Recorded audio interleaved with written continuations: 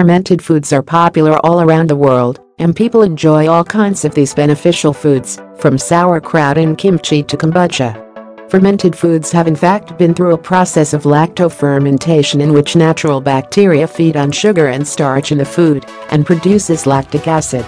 This process preserves the foods and leads to the formation of various probiotics, beneficial enzymes, and B vitamins. The consumption of fermented foods, as they are high in probiotics, brings beneficial bacteria into the digestive system and maintains a balance of the bowel health. Therefore, the digestive enzymes function better in absorbing food. Probiotics also support the production of antibodies and strengthen the immune system, preventing various illnesses and diseases. Ginger is a common ingredient in fermented foods due to its beneficial properties. It effectively soothes inflammation, treats various diseases, and even fights cancer.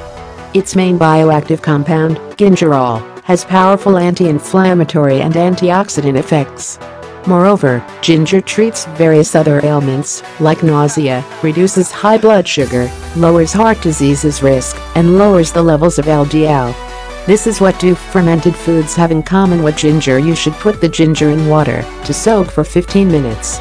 Then, scrape the skin off with a spoon. If you have a small jar, the ginger root should be about the size of your hand. Then, add the lemon juice and make sure it covers the ginger completely. Next, add the turmeric and sea salt and wait until all is dissolved.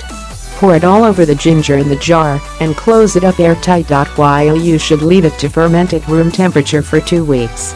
To enjoy the benefits of the lacto fermentation, you should not cook them, but just serve them on the side of a dish. Add the sugar to the water, which should be at room temperature, and it will dissolve easily. Then, add the other ingredients, cover with a cloth, and secure with a rubber band. You should keep adding all the ingredients listed above on every 24 hours, and do not remove anything. Stir occasionally to make sure it is aerated, and after some time, you will notice bubbling. You should check often to be sure that nothing is growing inside the container. Within a week, the ginger bug will be ready, and you can add it to a glass of water and consume it as a stomach-settling remedy.